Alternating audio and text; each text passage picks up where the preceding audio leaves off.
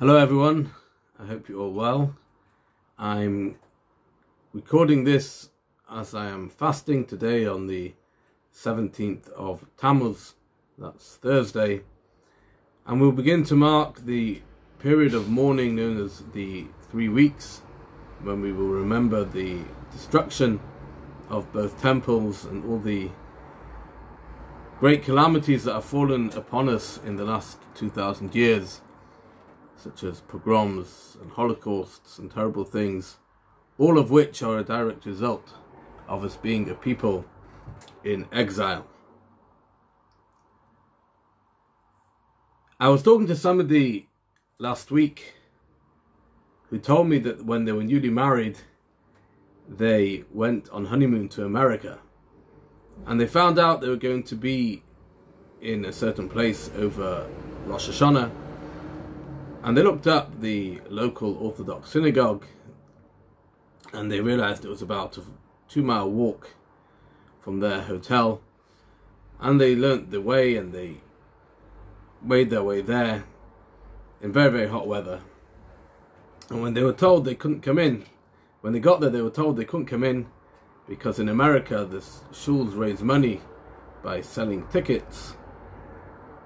And without a ticket, they were not allowed to come in, and even though he said he'll come back after Yom Tov and pay, they nevertheless told them no ticket, no entry. So they made their way back to their hotel. This man told me his newlywed wife, walking 40 minutes each way in hat and heels in the boiling heat, was not very impressed with his plans. And when they got to the hotel, they saw lots of Jewish people coming in. And they asked what's going on. They were told that a local Sephardi shul, I think Iranian shul, was too small for the members over on Rosh Hashanah, so they took the ballroom of that hotel for their services on Rosh Hashanah and Yom Kippur. So they joined in with them, and they wouldn't let them pay, and they had lots of wonderful invitations back for lunch, and that was the story of their first Rosh Hashanah. And I tell you this because, please God, next week we'll be opening the shul from Monday and Thursday, but you will need a ticket. The tickets are free, but they need to be booked from the shul website, and it's very exciting, even though it's going to be different and somewhat difficult to run services in a socially distanced way. We have made very, very, very rigorous processes to ensure that everybody who comes will, please God, be as safe as they can possibly be. And I look forward to seeing those who are fit and able and not isolating and not worried about their health in particular to come and see us next week, Monday and Thursdays at 8 o'clock in the morning.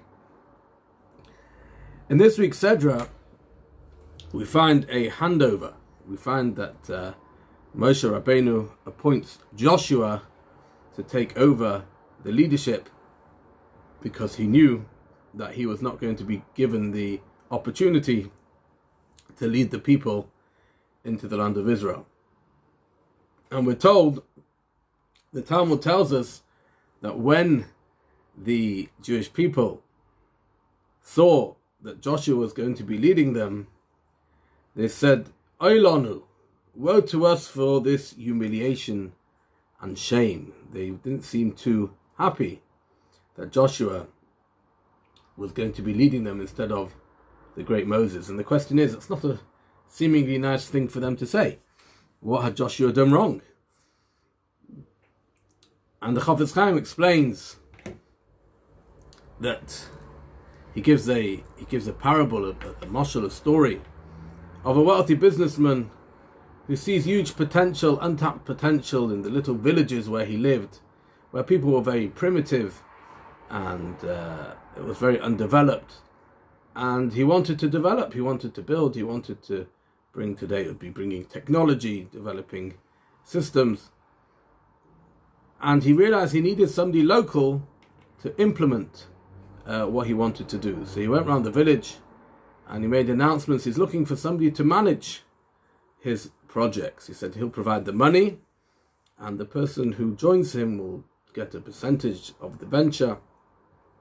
And people were skeptical, no one quite trusted, no one quite believed, except one person said he had nothing to lose, and he was the one who said, I'll join you, and he became his business partner, and slowly but surely they developed the industry of the area, they built, and after a while, this villager became a very exceptionally wealthy and influential person.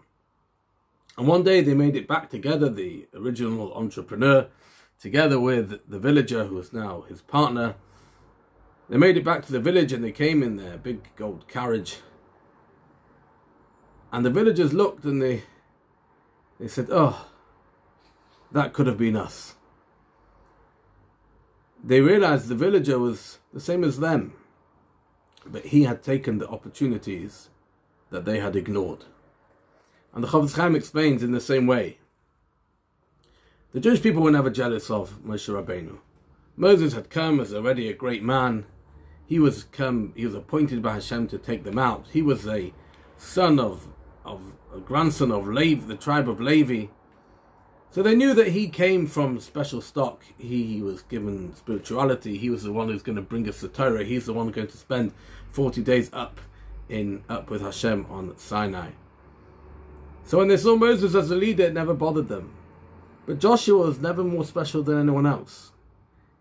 He wasn't blessed with a better family. He wasn't naturally cleverer. He just took his opportunity. We're told he was the one who would stay behind, the last one out the base of Medrash, and would put away the Sforim. He was the one who put day and night into making himself worthy of leading the Jewish people. And when the Jewish people saw him, it wasn't having a go at Joshua. They didn't say woe to us because Joshua's going to lead us. It wasn't about Joshua. They were looking at themselves and they were saying, imagine if we'd taken those opportunities where we could be today.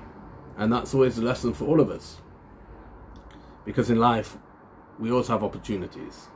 But we decide whether we take them, whether we're going to grow, whether we're going to ignore these next 3 weeks, or whether we're going to grow and become close to Hashem and realize how much we need a temple, because a temple would mean a world of peace, a world with no violence, a world with no wars, and a world with no illness. All these things which for us are so difficult to come to terms with because we're so used to them. But so many people in the world are crying out for salvation, for harmony, for peace. And this is what we mean when we daven, when we pray, that we want Hashem to return us to our land, to be a people to see our destiny fulfilled in the coming, please God, of the third temple speedily in our days. Good Shabbos.